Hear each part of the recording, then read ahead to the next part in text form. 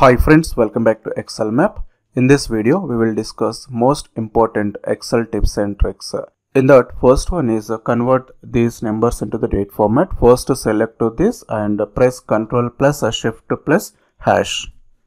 And convert into the time format. Select this range, press Ctrl plus Shift plus @ And to get the current date, press Ctrl plus semicolon. And current time, Ctrl plus Shift plus colon. Next, current date and time, both I want to insert in a single cell. Just press Ctrl plus semicolon, space, Ctrl plus Shift plus colon. Press enter. Now you can see current date and time both together in a single cell. Now here we have some data.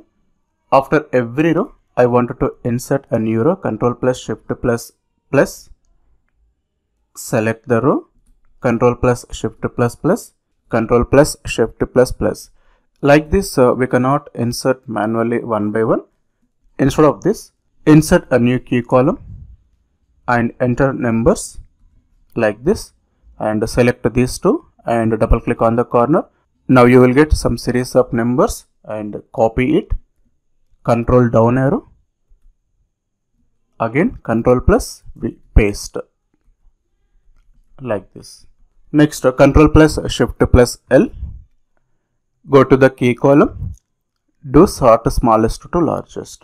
See, automatically after every row, one blank row is inserting. Now remove the filter. Control plus spacebar, select entire column, Control plus minus to delete the entire column. Same way, I wanted to delete the blank rows from this data. Now again, same, select this range, Control plus G, go to spatial, select blanks, OK.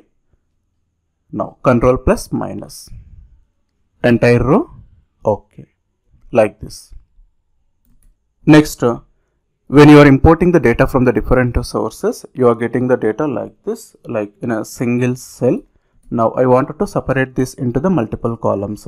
First, select this first column, then press Alt AE, select delimited, click next, select comma, click next, and finish.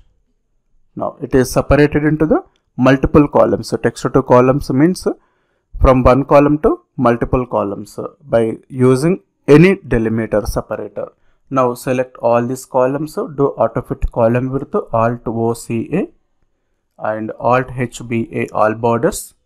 Select this, Control plus B bold and fill with any color. And again, if you want to convert this into the table format, press Control plus T, enter. Like this, you can do some auto format by applying borders, Autofit column width and etc. Now if you wanted to insert a series, press 1 and Control plus enter, Alt HFIS fill series, select the columns, start value is 1 and step value is 1, stop values like I'm giving 1000, press enter.